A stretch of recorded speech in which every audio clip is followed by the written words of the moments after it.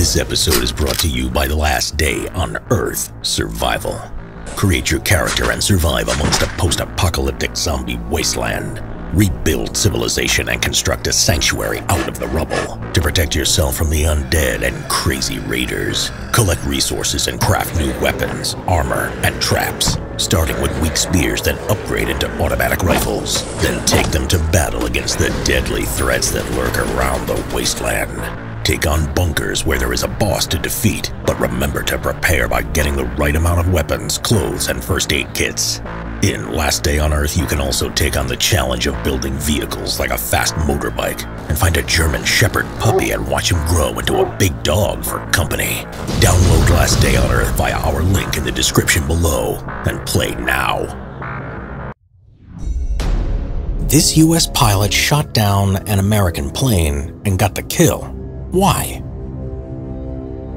War so often forces us to make the most difficult decisions that a person could ever have to make. American General Norman Schwarzkopf Jr. once said, "The truth of the matter is that you always know the right thing to do. The hard part is doing it." And on February 10, 1945, over the island of Bataan in the Philippines, United States Army Flight Lieutenant Louis Edward Curtis was facing that dilemma. He was lining up his P-51 Mustang fighter, nicknamed Bad Angel, ready to shoot down a transport plane attempting to land at a Japanese-held airfield. His finger hovered over the firing button that would unleash a devastating burst of fire from his aircraft's 6 heavy machine guns.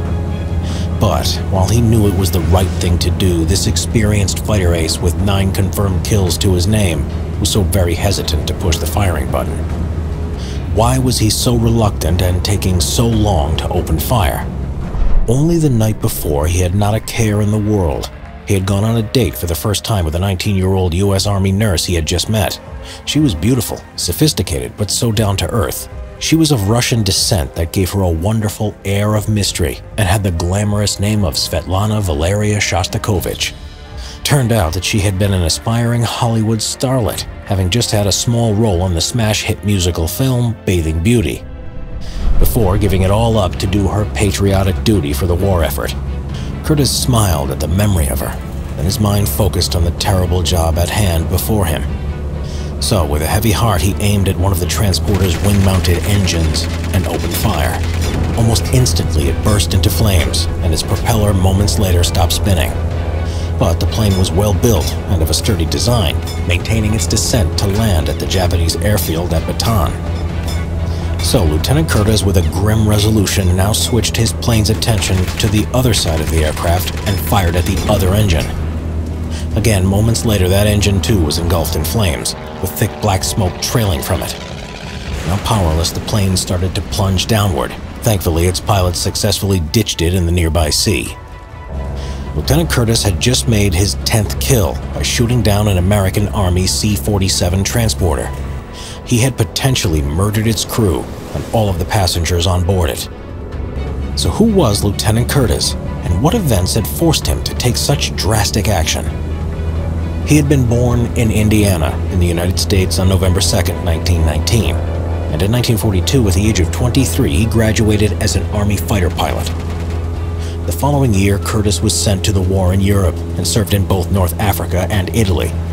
There, he flew the twin-engine P-38 Lightning fighter with great success, and would amass 8 confirmed kills in less than 6 months, and was awarded 2 Distinguished Flying Cross Medals for bravery.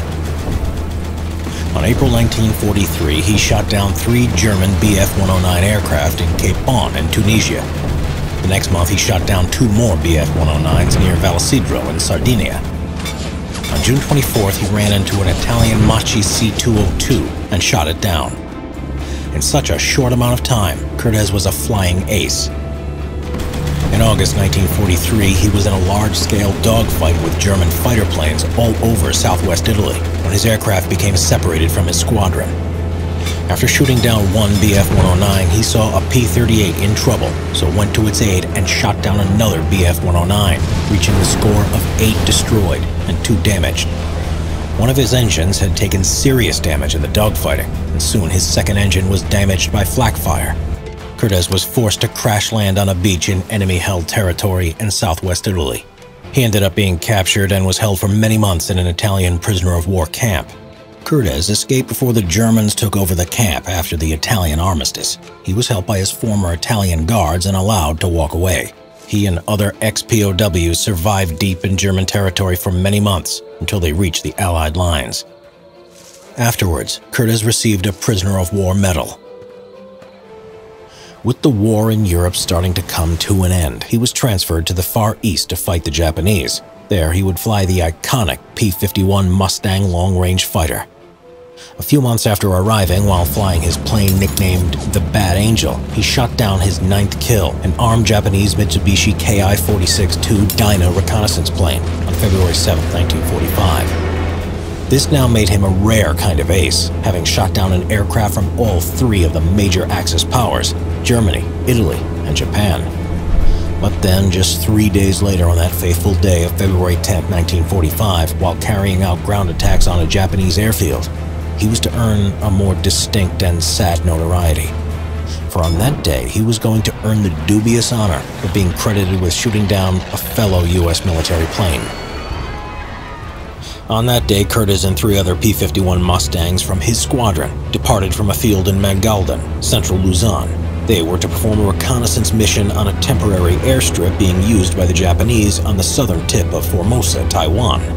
When they didn't find anything, they returned back, flying over the island of Bataan in the Philippines.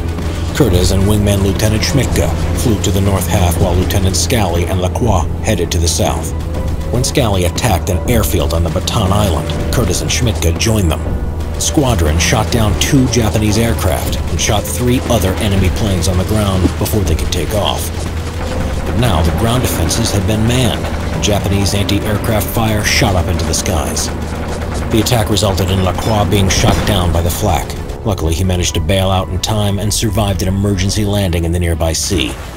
Curtis circled the spot to confirm the pilot had safely gotten out of the sinking plane. It was then that he spotted a large plane attempting to land at the Japanese airfield. At first, he thought it was a Japanese copy of an American DC-2. On flying over to the plane to investigate, he was horrified to see it was a U.S. Army C-47 Dakota transport plane. Initially, when he noticed the landing gear coming down and spotted the American markings, he thought it was a U.S. aircraft captured by the Japanese. He couldn't believe a U.S. transporter was landing straight into enemy territory. And despite him trying to raise it on the radio, as well as trying to make it veer off course by flying in front of it several times, it did not respond or alter its course. Unknown to Curtis, it had developed a faulty radio, as well as being completely lost and was virtually out of fuel. And worse still, the Dakota's pilot did not understand what all the fuss was about, as he thought he was about to land at an Allied airfield, not an enemy-held one. So Curtis felt he had to take the drastic action of firing at the transporter by disabling both of its engines. Luckily, the Dakota's pilot managed to land the transporter in one piece on the adjacent sea. All 12 crew and passengers managed to get off the stricken plane safely onto a life raft before the plane sank. They even managed to rescue the shot-down pilot Lacroix and brought him on board the life raft. With much relief, he circled overhead, offering them his protection for as long as he could. But with dusk quickly approaching and with Curtis's Mustang running dangerously low on fuel, he was forced to return to his base some miles away. The occupants of the life raft had to endure a night in the shark-infested Sibuyan Sea. But the next day, Curtis returned, escorting a consolidated PBY Catalina seaplane that rescued all the survivors. It was only then that he discovered that one of the 2 nurses on board the Dakota was Svetlana, his date from 2 nights before. And in another twist, he was officially credited with shooting down the Dakota, thus earning him an American kill to his tally. Svetlana must have been the forgiving type, as they continued dating, and after the war, they married on the 2nd of April 1946. They stayed happily married until Curtis's death on February 5, 1995, just 5 days short of the 50th anniversary of him shooting down her plane. Big thanks to our sponsor for this episode, Last Day on Earth, Survival. Download Last Day on Earth via our link in the description below and play now.